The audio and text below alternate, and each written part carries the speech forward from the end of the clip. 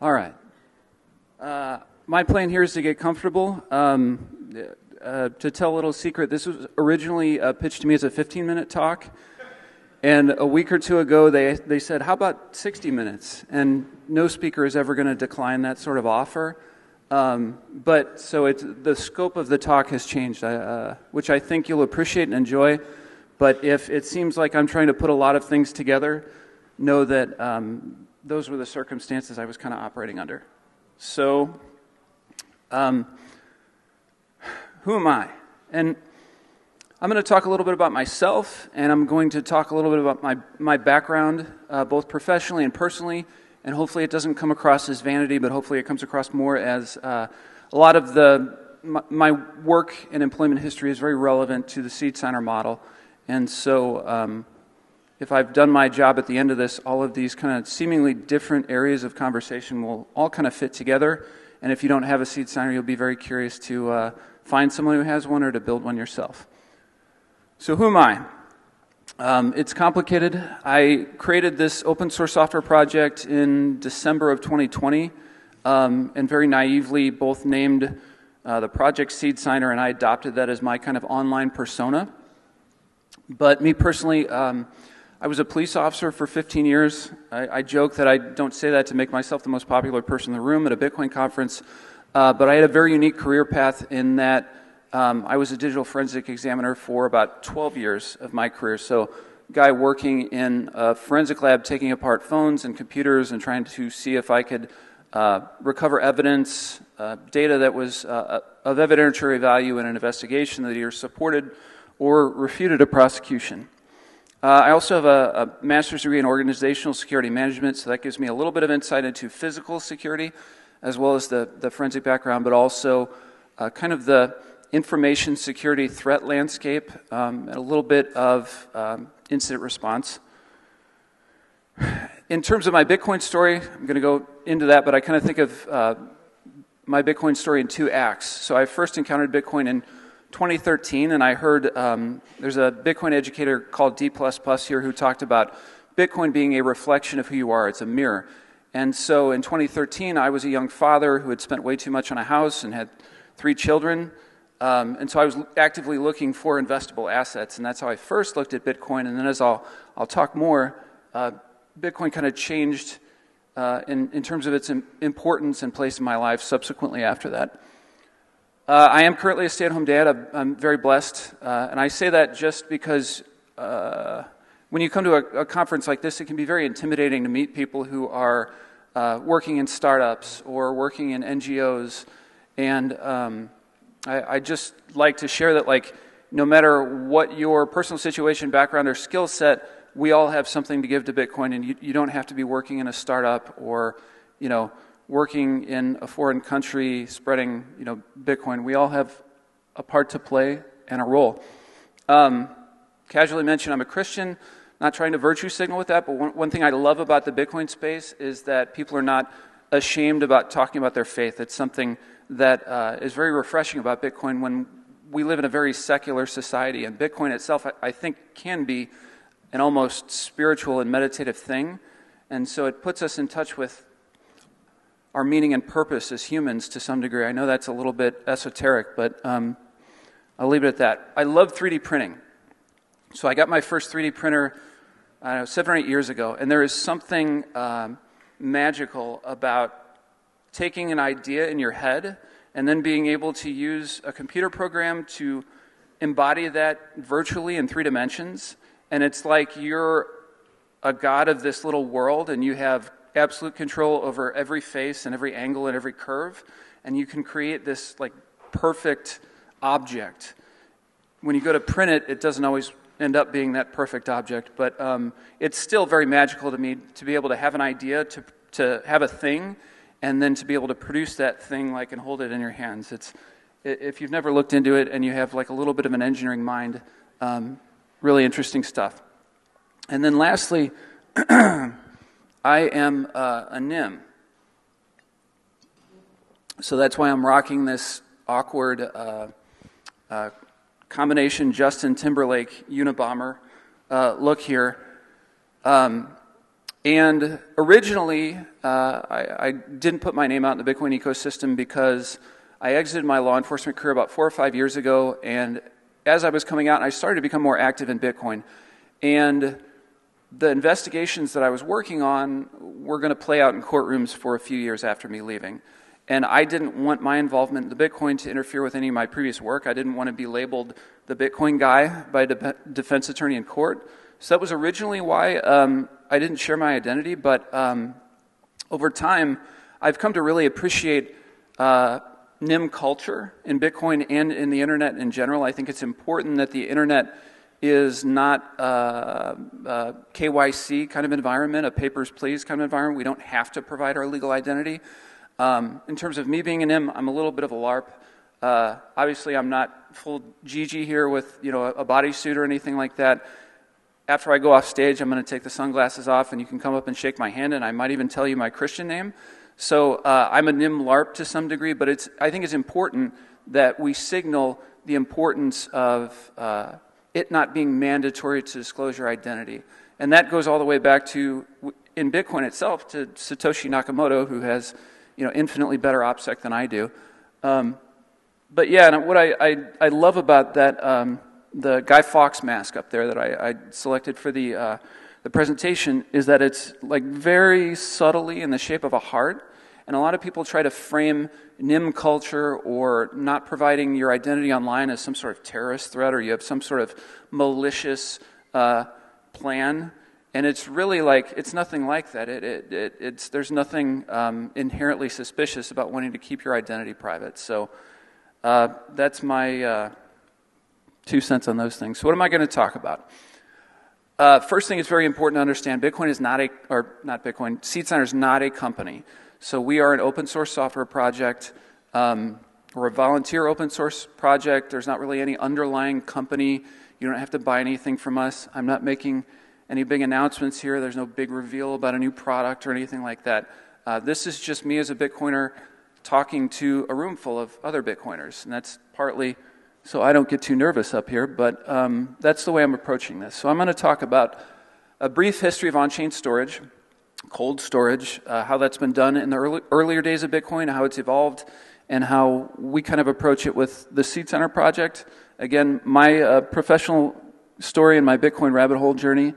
And then I'm going to talk about some lessons that I think are relevant to cold storage and how cold storage can be approached that come from my unique background as a digital forensic practitioner. I think, as I mentioned before, we all kind of might be intimidated that we don't have anything to offer the Bitcoin space. And as I came out of my law enforcement career, it was kind of like, what could me, an ex-cop who's been doing digital forensics for the last 12 years, what on earth could I contribute to Bitcoin? But as I started to think more about my own cold storage setup and what made me comfortable holding Bitcoin, I think I found some insights that you don't have to be a forensic scientist to appreciate, and it'll make sense as we talk about them. We're going to talk a little bit about what's a SeedSigner, and then maybe a peek at what's coming for cold storage maybe in the next 5 years or so. So first, what is cold storage? Cold storage is just keeping a secret. That's all it is. And a lot of people identify their secret maybe as 12 or 24 words that the hardware wallet told you to write down when you first initialized it. And maybe there's some fine print on the card you wrote them on that says, do not share with anyone, do not photograph, do not store on your phone, anything like that. But what those 12 words are, for those who aren't familiar, those are human-readable version of a master private key. And a master private key is just a relatively small amount of computer data, but it's very special computer data. It's computer data that ideally is very unique and that was captured from some little bit of randomness in the universe that only, hopefully, if you've done it right, hopefully only you were a party to either be able to create, ideally, or observe. So everyone here probably knows that you can do a bit lottery. You can pick seed words out of a hat, or you can roll dice to create a private key, or in the case of a hardware wallet, not ideal, but it uses something called a random number generator when you first initialize it that comes up with its own little bit of randomness that it provides to you. So your private key is just this tiny little bit of randomness that shouldn't be predictable or reproducible by anyone else in the universe. And that's the secret that is basically cold storage, what you're tasked with preserving and not disclosing. So I'm going to break the rules and read this because you're never supposed to read off of slides, but oh well. So Bitcoin's use case as a decentralized, permissionless, seizure-resistant, dilution-resistant store of value is the real innovation. Satoshi didn't start the Bitcoin project because he was having trouble moving British pounds between PayPal and Venmo. The chancellor is on the brink. This is about hard money that cannot be inflated away by governments. Electronic payments, I think, are going to play a very important part in Bitcoin, and I love Lightning, and I love Lightning payments. But to access these more self-sovereign use cases for Bitcoin, where you can transact in a way that is very hard to censor, nobody can tell you how much money you can send somewhere or who you can or can't send it to. It's very if you set Bitcoin storage up in the right way, it's very seizure resistant.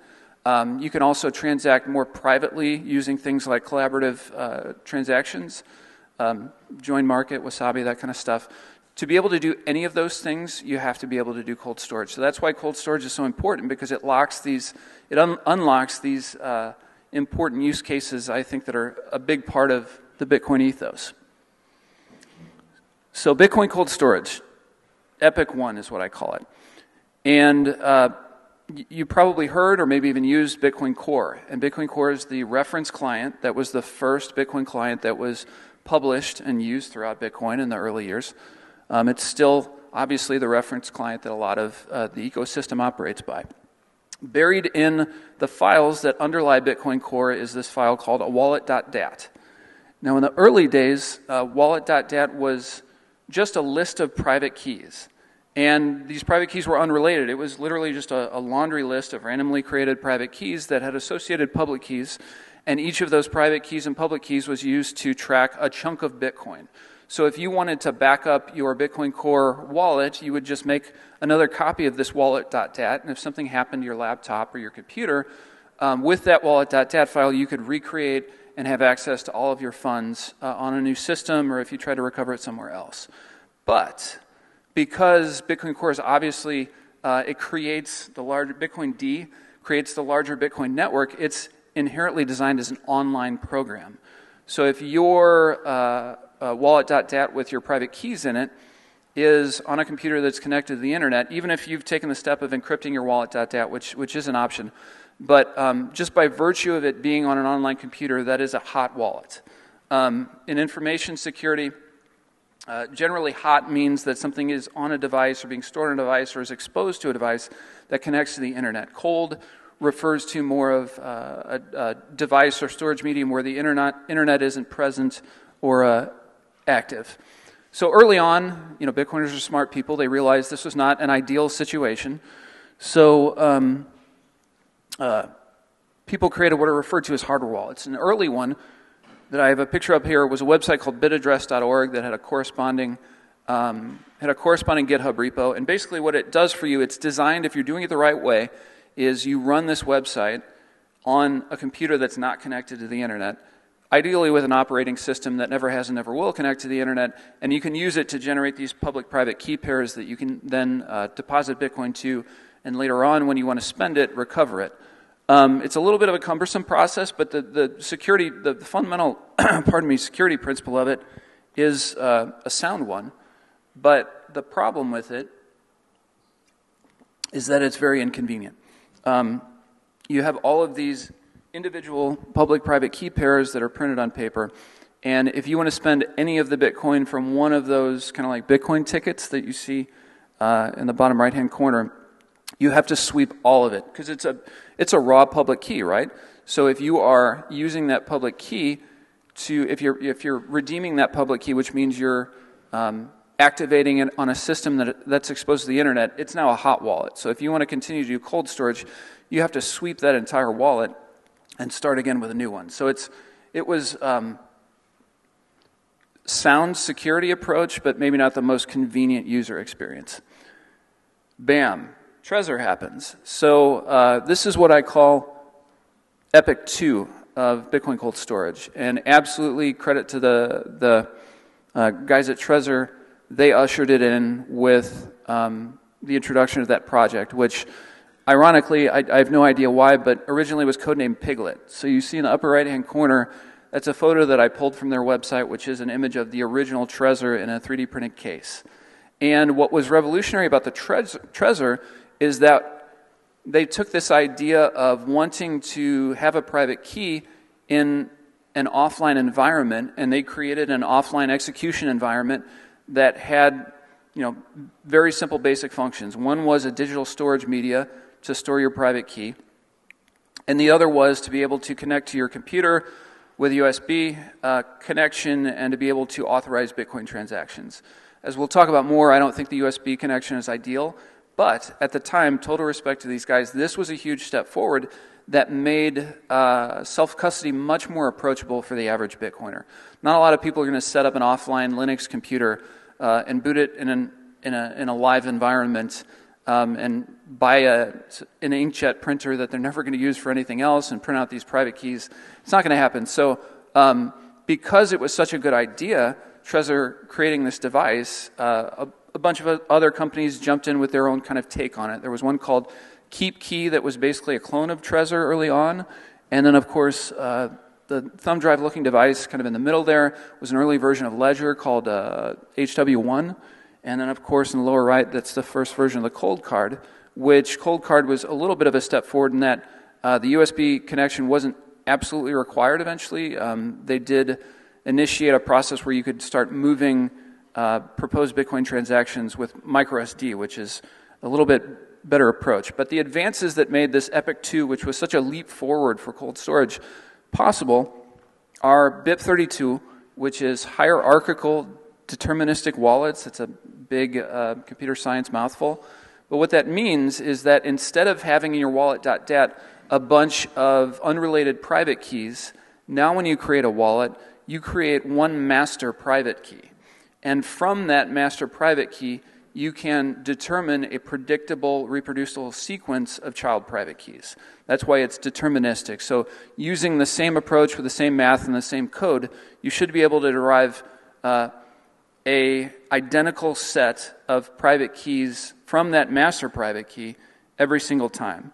So what that enables is that in conjunction with BIP39, if you have your private key backed up, similar to how I said with the wallet.dat file, if you have that file, you can recover all your transactions. With this one master private key, regardless of how many subsequent transactions you've done, you should be able to recover your entire Bitcoin balance and wallet and be able to access funds.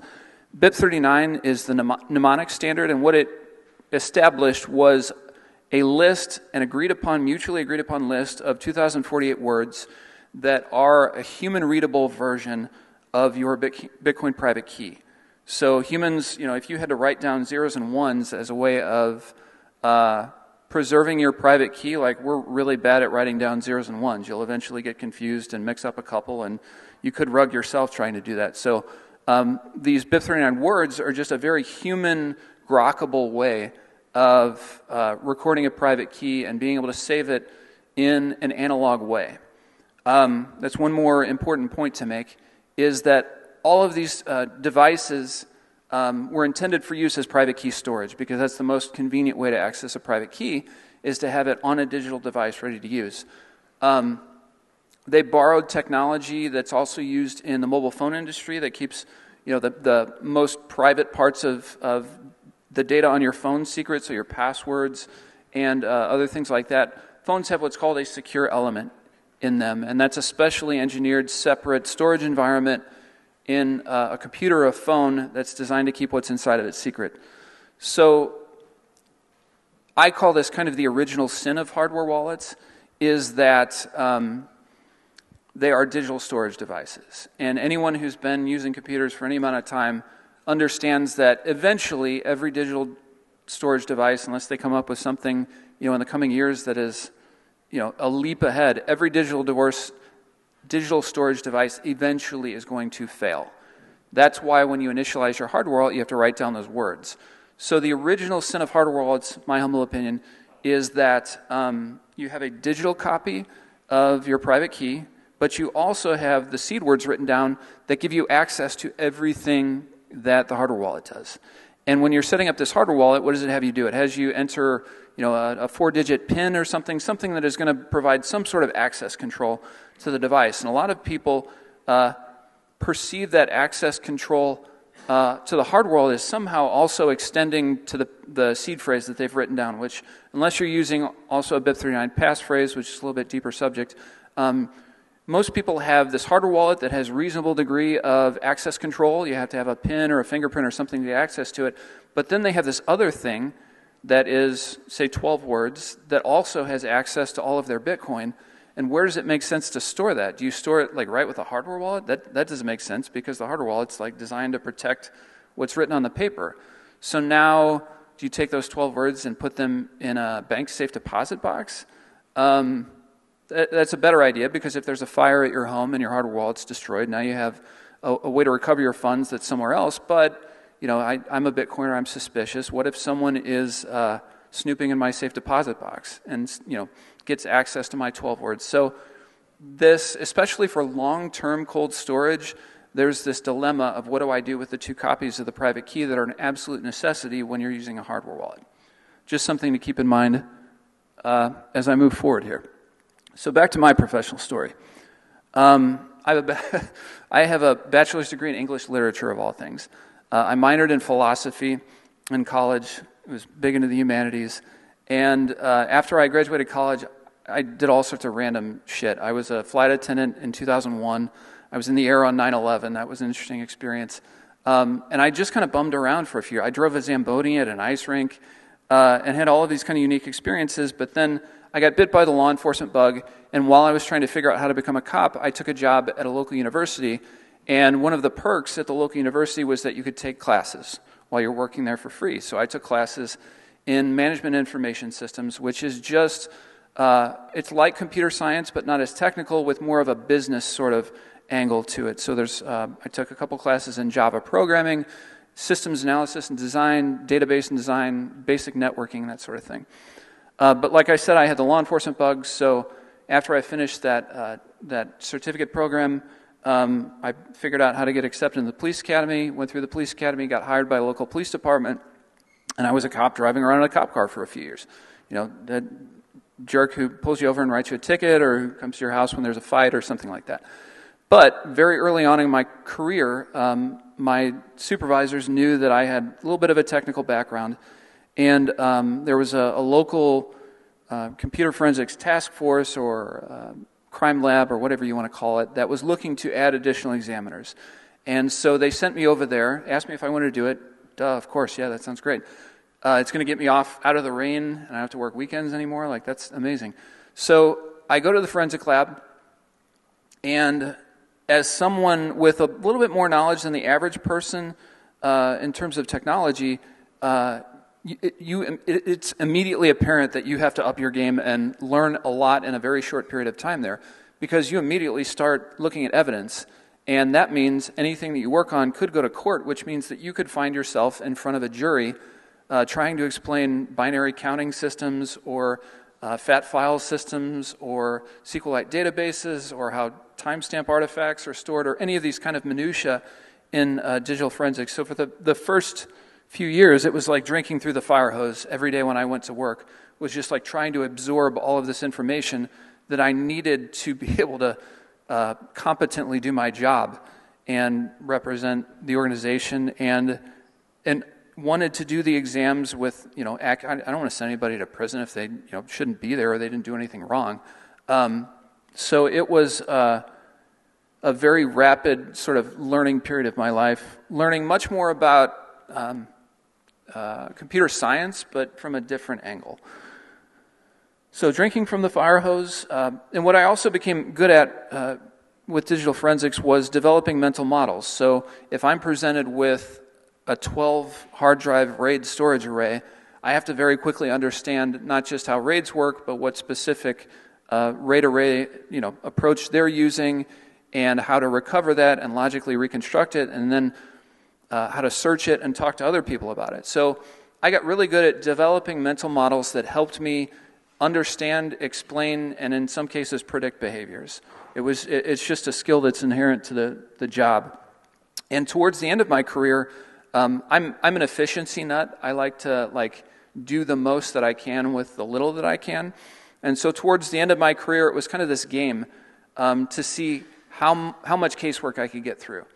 And so towards the end of my career, I started getting access to even better training experiences. In the United States, the Secret Service offers a program called the National Computer Forensic Institute that's based out of Alabama. I was attending classes there and also came to help instruct classes there, served on their technical advisory board. In the latter parts of my career, I was recognized by the United States Attorney's Office. I just want to give the impression here, I went through it, I got the t-shirt. I was operating at the kind of peak of my personal capacity in there, but the kind of dark side of my career is that most of my work involved crimes against children. So my salary was funded by a state grant that was aimed at child pornography and those who produce it, those who distribute it, and those who consume it. So much of my casework, like over 95% of my casework, involved crimes against children.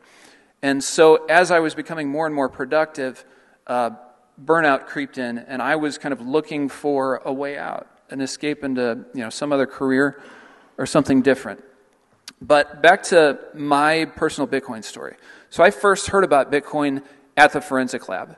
There's a local high school kid who had, this is in 2012 or 2013, I'm not entirely sure which, but he'd gotten a very expensive gaming computer for Christmas. He's a rich kid, and he was, instead of using this really expensive gaming computer to play Quake or whatever the game at the time was, he was mining Bitcoin with the 2 GPUs in it, which back then you could very competitively mine Bitcoin with a couple of GPUs. You're not going to become a millionaire, but you could make some reasonably good money doing it. So he is mining Bitcoin, and then he goes on the darknet to the Silk Road, and he purchases small to medium quantities of marijuana that are shipped to his home address from either within the United States or internationally.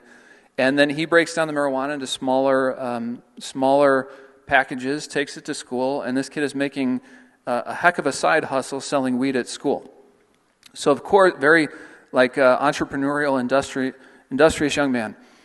But of course, eventually the teachers or the administrators find out and they call the police, and that's how his computer landed at our forensic lab. Wasn't my case. It was another guy who was working on the kid's computer. And we're, chatting by the water cooler one day, and he says, so I've got this case that involves this Bitcoin thing. And he starts to describe how the kid's buying the weed after he mines these Bitcoin.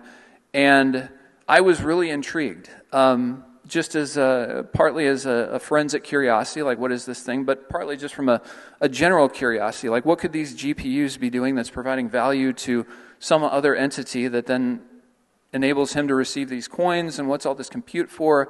If you're a little bit older, you may remember something called folding at home, which was a research that they used compute on people's home computers to try to fold proteins to discover cures for diseases. Or there was another one called Search for Extraterrestrial Intelligence at Home, where they would use your computer to analyze sounds from outer space to see if they could identify intelligence.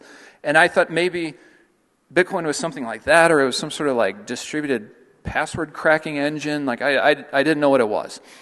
And so that's what sent me down the rabbit hole, and I joined Bitcoin Talk and started posting there, started being active on Reddit. And like I mentioned, Bitcoin is a reflection of me at that time. I was looking for investments, and I thought, this seems innovative. It's probably going to go up in value. But the question first is, how can I get my hands on it? So I don't know if this is as much a thing these days, but back then everybody thought that mining was the way that you should, who's going to pay for Bitcoin? You should just mine the Bitcoin. Buy a machine that literally prints this magic internet money, and that's going to be the cheapest, best way to get it. Also at the time, ASICs throughout 2013 were becoming more available to consumers. And so I went through a period where I tried mining in my basement. I mined Bitcoin, and then when GPUs didn't work on Bitcoin, I mined all sorts of shit coins. And the game was kind of like, how much Bitcoin can I accumulate? I eventually, a year later, shut the miners down because they were heating up our basement in the wintertime and consuming too much electricity. So then I thought, surely I can invest in these altcoins, because how could they get it right with Bitcoin first? Bitcoin's not going to be the one that ultimately wins. And so started buying shitcoins and trading those. And then like over time you realize maybe it is Bitcoin, but maybe I can get more Bitcoin by trading, other assets. And so you go through, not everybody is going to go through this as a Bitcoiner, but a lot of people go through these stages of Bitcoin.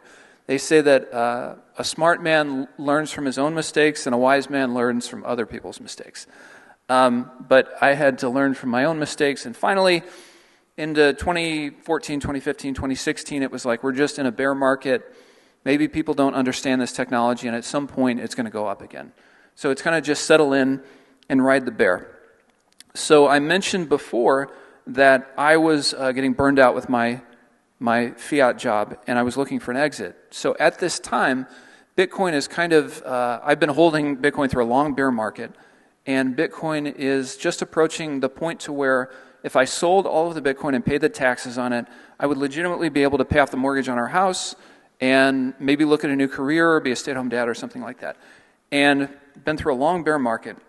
So in early 2017, just as the price is coming up to like $2,200, it's at that threshold. What else is going on at this time? The fork wars.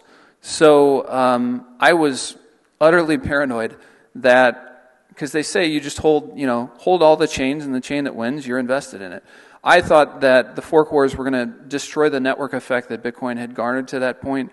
And so even if Bitcoin won, I wasn't sure what it was going to be worth on the other side. And I didn't want to miss out on the opportunity to live a debt-free life because some geeks were arguing about parameters in software, i.e. the block size.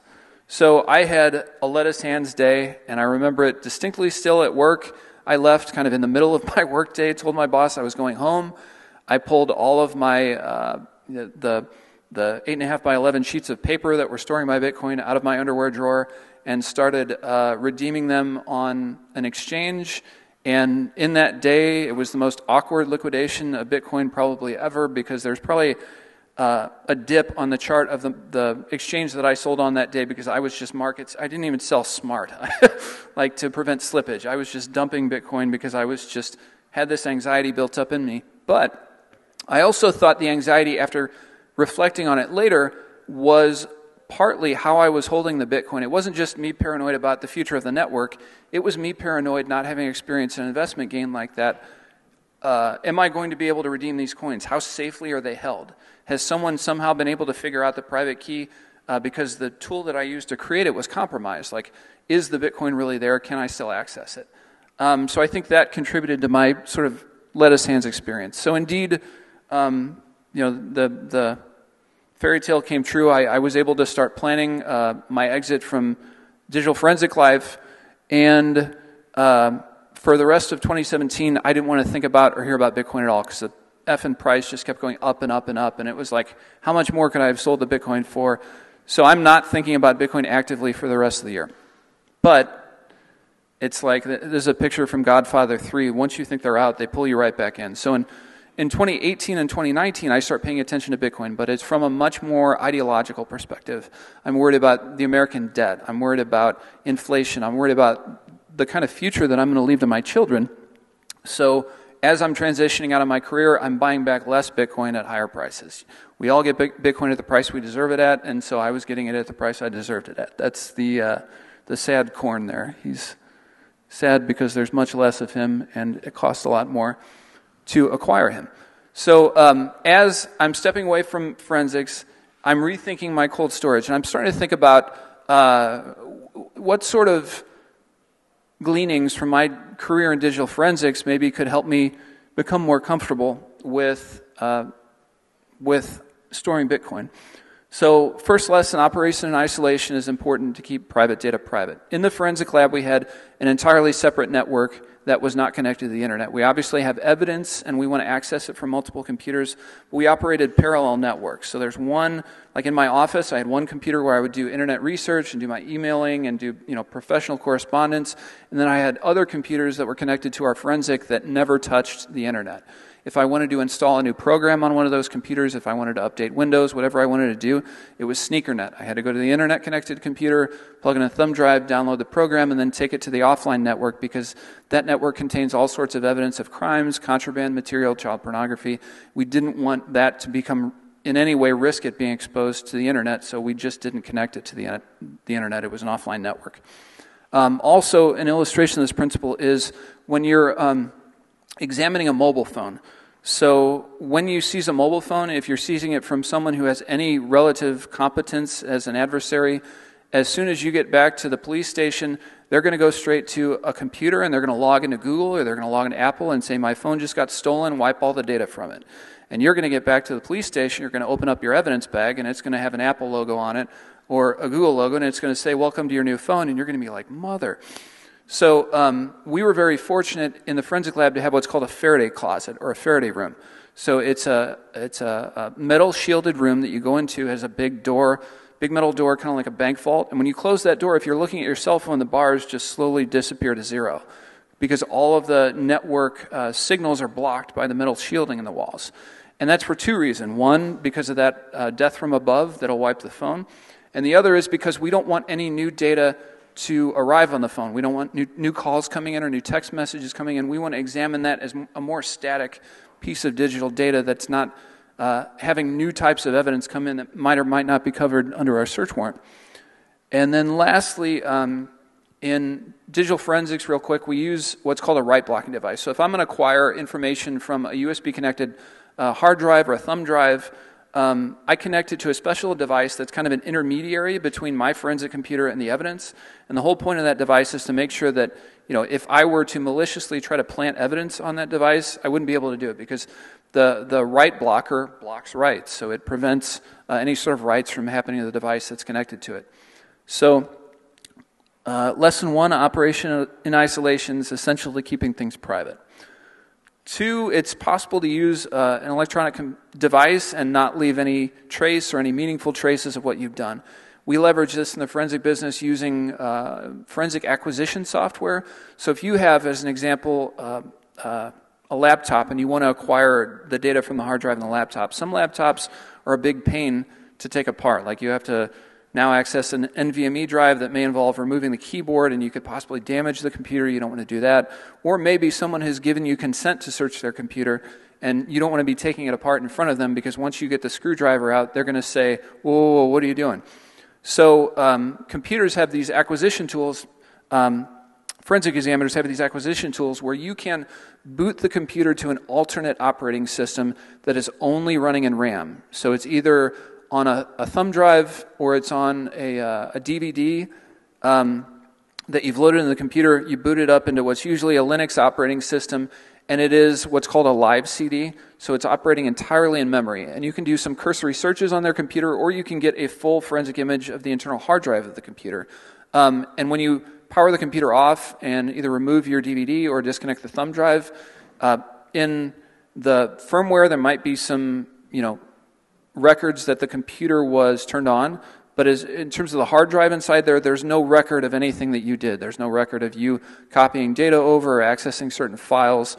So it's just this unique perspective that you can use a digital device and leave no trace. So that opens up some interesting opportunities with Bitcoin storage, as I'll talk about more. I had a very unique perspective in terms of mobile phones over the course of my digital forensic career. I watched cell phones become this awkward little flip thing that you'd flip open and press 4 times to produce a T, all the way up to the basically supercomputers that we all carry in our pockets.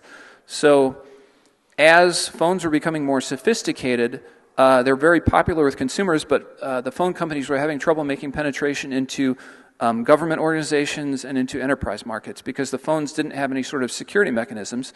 And if people were going to be communicating about secret government things or private corporate details, the phones had to have some sort of assurances that the information on there was reasonably safe and couldn't just be gotten by anybody who got their hands on the phone. So Apple and Samsung and these other manufacturers started adding security features to phones. And what that resulted in was kind of a cat and mouse game between people who try to get data off of phones and people who try to keep data safe on phones. So in the US in 2012, 2013, I think, there was a terrorist attack in a city called San Bernardino. And after the attack, they'd gotten a phone from one of the people that was implicated in the attack, and there was supposedly information that was very important in the investigation on this phone. And they couldn't get into the phone because Apple had just, executed some sort of security upgrade. So for 2 or 3 weeks in American Congress, there were calls in the House of Representatives and the Senate. There were all these debates that the government needed backdoors. We need ways to get into these phones. And then a couple weeks later, a very smart Israeli company figured out how to get into that particular phone, and the whole discussion went away. So security is a cat and mouse game, and I got into a lot of phones. The phones that we carry around in our pockets, the Apple and Samsung and the other manufacturers would like to lead us to believe that they're very secure, and in some ways they are, but the government also has a lot of tools to get into these phones. So there were a few phones I couldn't get into, but the grand majority of phones that I needed to get a data acquisition out of, I was able to get into because I had access to tools that 3-letter government agencies in the United States use. But as I said, I worked with child exploitation, and some of the more savvy people who are active in that world will encrypt their exploitative material using different encryption programs. And depending on which encryption program, if they picked a good encryption program and used a sufficiently complex password, I wasn't getting into their stuff, and nobody in any of these 3-letter agencies was getting into their stuff. They were relying on unsolvable math problems. And so what I want to impart to you is these kind of secure elements. Don't want to trash talk any hardware wallet companies. They make a lot of sense in some Bitcoin storage use cases, but if you have adversaries that are skilled, I think we're eventually going to see more of these secure elements being exploited as Bitcoin grows in value and as governments are more incentivized to get into hardware wallets that they are able to get their hands on. I'll leave it at that. Last lesson learned, hide and seek is much harder when you don't know where to look. So multi-sig is an extreme asymmetric advantage for the defender. I also, as a part of my law enforcement career, help people write search warrants and help people execute search warrants, which means I was the person who was going into a house with a team of people, looking in underwear drawers and desk drawers and under couches, looking for something as small as a micro SD card. And as I started to wrap my head around multi-sig, it was immensely powerful to me. And not just with government adversaries, but just from common thieves who might be trying to steal your long-term Bitcoin savings. It gets ridiculously harder when the secrets to access your Bitcoin are not just stored in your home, but they're stored in unknown locations elsewhere that could be across town, in another part of the country, or in another part of the world. So multi-sig is just a huge asymmetric advantage that I think anybody who is setting up a long-term Bitcoin storage setup should consider implementing. It's not as complicated as you think. So as I'm studying these, kind of reflecting on this stuff, there were some advancements in Bitcoin cold storage. And I listened to a Stefan Livera podcast where he was interviewing a guy called Michael Flaxman. Michael Flaxman wrote several years ago this thing called the 10x Bitcoin Security Guide. It's in a GitHub repo. You can Google it. It actually still is very relevant. That provides kind of these best tips for getting the most bang for your buck in terms of how you can optimize your security, set up and get the most benefit out of small things that you can do. And one of the things that he talked about was multi-sig, and another thing he talked about was Spectre Desktop, which was one of the early implementers of a multi-sig workflow that was accessible to average Bitcoiners with software that you could just download. Spectre Desktop also has a DIY hardware wallet / signing device called the Spectre DIY.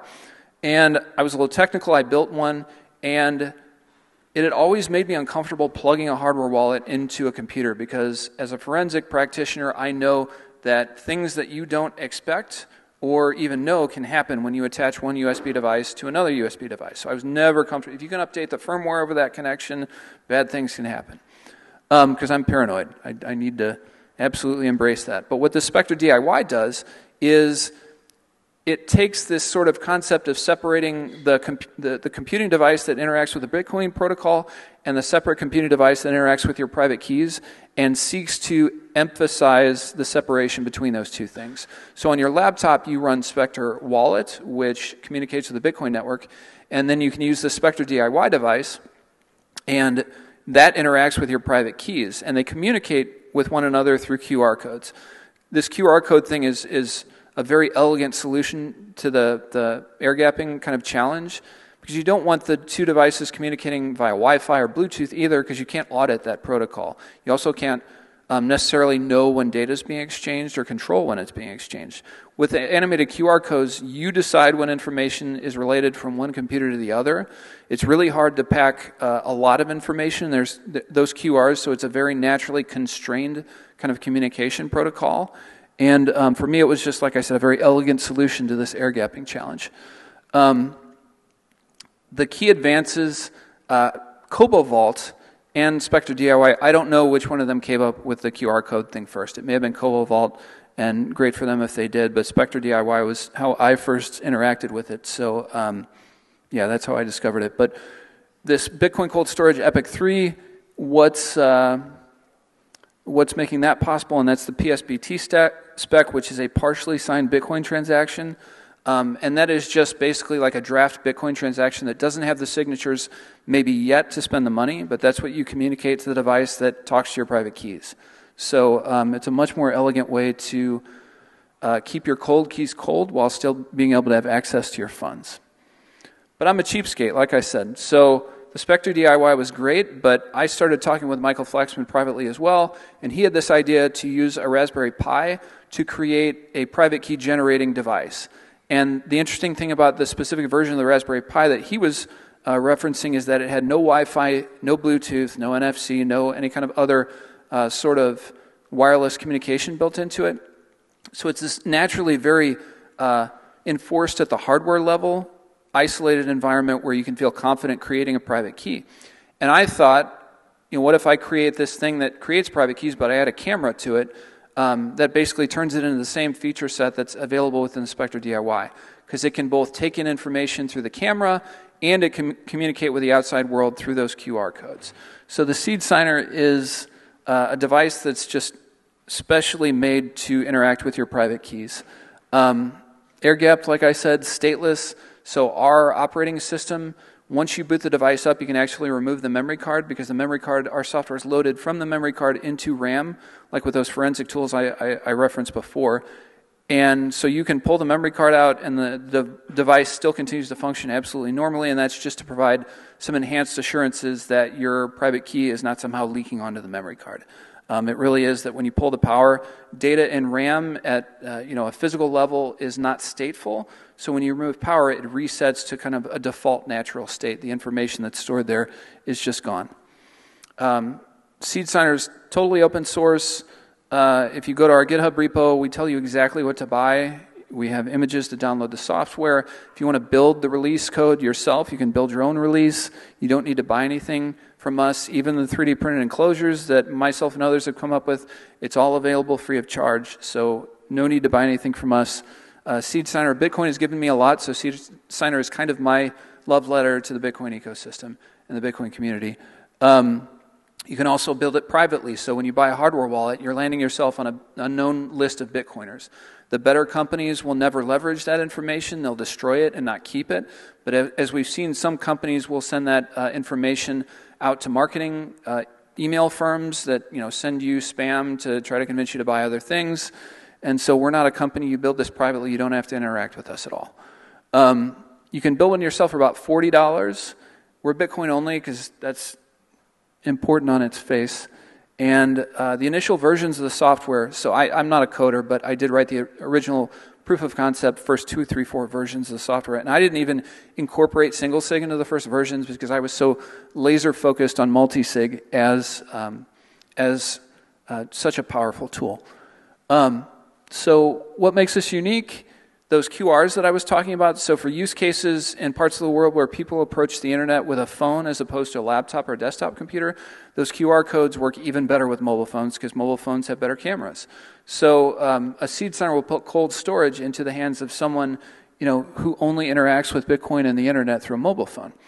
Also, this idea of statelessness, the hardware wallet that doesn't remember your private keys, what that also enables is that you can use the device to manage multiple private keys. You can use it to manage maybe a single sig wallet and then an entire multi-sig quorum.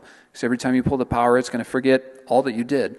Also, I would never treat it like a bank pen on a string, but if you have people in your life, friends, relatives, that you would like to share the device with, who want to set up cold storage, and maybe they're really holding for the long term, they have no interest in accessing their coins for a few years, you can absolutely use a SeedSigner to help other people set up cold storage, and when they want to access their coins, they can do that. But what does it do? It's basically a hardware wallet when a key's loaded on it. So you can use it to securely create private keys. You can introduce a private key that's from a different hardware wallet. We comply with the 12 and the 24-word bit39 standard, so you can create private keys with it. You can also set up the wallet on your internet-connected phone or computer. You need to generate an extended public key to do that for people who are a little more technical. So that's the second area of functionality. And then, of course, what's the use of it all if you can't actually sign transactions? But you can very securely sign transactions with a high degree of assurance that your private key stays on the SeedSigner without being somehow communicated or transmitted to the coordinator that's talking to the larger wireless network. So this is a hardware wallet that you can basically build yourself. This is the parts that go into it. The green board on the left is a Raspberry Pi version 0, which is just a smaller version of the Raspberry Pi that people use to build nodes. And we have a simple display and controls, a camera, a micro SD card, a USB cable, and if you so choose, you can print a 3D enclosure yourself, or maybe you know somebody with a 3D printer who could print one for you, or there are people out there who sell the enclosures. The other part of the software that communicates with the Bitcoin network, these are the software programs that we work with on a laptop. There's, of course, Spectre Desktop and Sparrow Wallet. And if it wasn't obvious, these programs, of course, leverage the screen of the computer as well as the webcam. So your computer has to have a webcam, but almost all computers do these days. And on the mobile side, Blue Wallet, Nunchuck, and a newer entrant called Keeper. So if I had told someone when I was starting out on this that I was going to create a hardware wallet that didn't remember your private keys, people would have laughed at me and thought I was crazy. Because the collective wisdom is that that's what a hardware wallet does. That's a key part of the functionality, is that it stores a digital copy of your private key.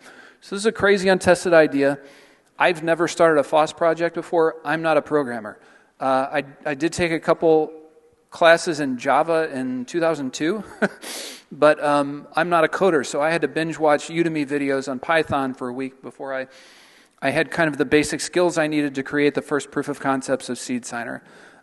Fortunately, once I did that, other people recognized that maybe there's some merit to this idea, and people who are much better coders than me came in. I don't do much with the software these days. I'm more kind of the coordination point for the project to speak like this, as well as to help people who want to contribute find a way to contribute. But fortunately for us, people who are way better at programming than me came in, and they continue to come in. So we have kind of 3 core collaborators with the project that continue to add new features and refine our software. But we also have other contributors. We have a guy from the Philippines who manages, he's a web developer and manages our presence at SeedSigner.com. We have people that design enclosures. We have a project manager within the Bitcoin design community who donated his skills to us to help us become more organized and productive and to track our processes better. So we've been super blessed as a project to have other people will get exposed to a SeedSigner, use the device, and there's something about it that really clicks with them and makes sense. So I'm actually here on stage talking to you too. That's maybe a sign that we're getting some traction. But what is also extremely validating is that some of the corporate wallets are starting to pioneer the features and the workflows that we have sought to prove out over time. We have a very active Telegram community, and people come there and talk about different cold storage approaches and strategies. And the hardware wallet companies, they're for-profit businesses. They want to give their customers what they want, and they recognize that we're doing something innovative with SeedSigner. Not really any of the ideas were ours to begin with, but what we've created is a very low-cost, high-quality device that can help explore some of these workflows in terms of multi-sig being managed with a single device, or air-gapped QRs, or storing your seed phrase as a QR code. So Jade from Blockstream has adopted basically our full feature set in a separate operating mode that I think they call QR mode, that basically turns it into a SeedSigner where you can import keys, create keys, sign with keys, and when you remove power, they're supposed to not be any trace of them on the device. CoinKite implemented what they call ephemeral seeds, which is another computer science term basically for stateless. I think that was maybe so that it wouldn't be so obvious that they were adopting a feature that we had popularized. The forthcoming Q1, that looks like a very interesting device, looks kind of like a BlackBerry and is going to leverage these QR workflows, has that same ephemerality in the QR workflows. And I put a kind of a funny tweet from Bitbox up there, who also wanted to demonstrate that they could be used in a quote, stateless way. Because originally the Spectre DIY was stateless, but the lead engineer didn't actually see that as a feature. He saw it as a bug.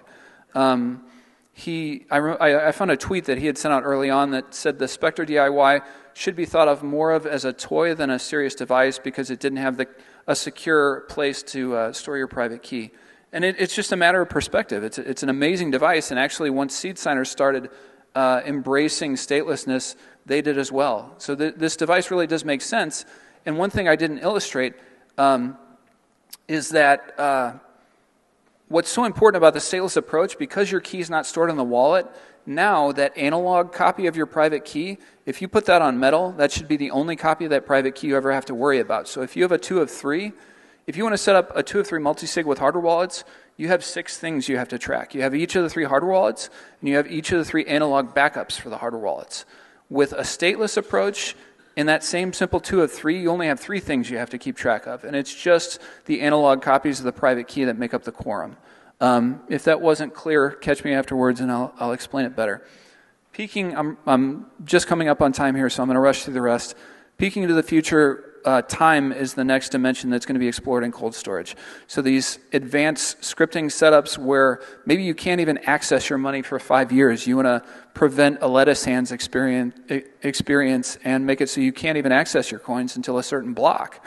Or you have what's called a degrading multisig, to where it might start out as a 3 of 5, but in 5 years, in case you lose some of the keys, maybe it's only 2 of 5. Or in 10 years, maybe you've passed on and your ancestors are going to be trying to accessing the funds, but they only have one of the keys. In 10 years, maybe just one of the keys. So this kind of more advanced scripting that can do some very creative things with cold storage is I think, where the best practices are headed, and we're looking to implement these in SeedSigner as well. So, if you want to interact with a project, we're at seedsigner.com, at SeedSigner on Twitter. I'm SeedSigner on Telegram. I was super lucky that was not a common word before we made it one, so I got to access the .com domain. Check out our community, check out our GitHub, look at the website. If you have one, share it with other people. If you're a coder and you think it's interesting, get in touch with us, start digging into the code. And I have a ton of thank yous. Alex McShane with BTC Inc. asked me to do this presentation and then gifted me another 45 minutes to talk with you people, so I appreciate your patience and your attention. My 2 primary lead collaborators are Keith McKay and Newtonic, Nick, who have brought SeedSigner to the polished, amazing thing that it is these days. So Gladstein and the HRF, especially CK, who they've been very good to us. That's the only grant organization that has given us any serious support in terms of developing or rewarding our contributors. And then there's a bunch of people on Twitter and people on Telegram who have done, like I said, a variety of things for the project, everything from actually contributing code to helping create steel plates for backing up seed phrases to graphic design to all sorts of things. So I won't go through them explicitly, but you can see them. Thank you to all these people. And lastly, thank you for everybody for listening. I'm going to be probably hanging out for a while in the exhibition hall. I'll have a SeedSigner set up if you're curious and you'd like to hold one and interact with it. Absolutely. Final plug, it is a DIY device. If you don't want anybody to know that you have one, go buy the parts and build it yourself. But to get me to events like this, I do sell kits. So if you'd like an assembled device or you'd like all of the parts to take it home and put it together yourself, I have those kits available. That's what helps funds me coming to conferences like this, as well as supporting the project in general. So that is all I have. I'm 1 minute over. Apologies for that. Thank you, everybody.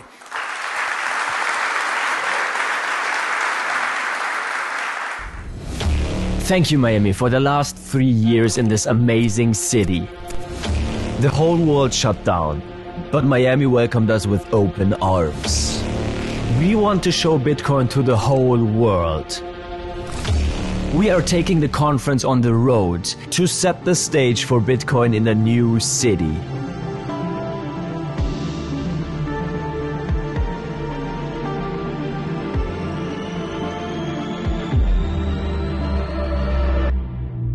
Nashville.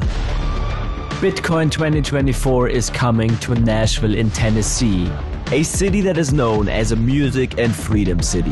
Bitcoin 2024 in Nashville from July 25th to 27th.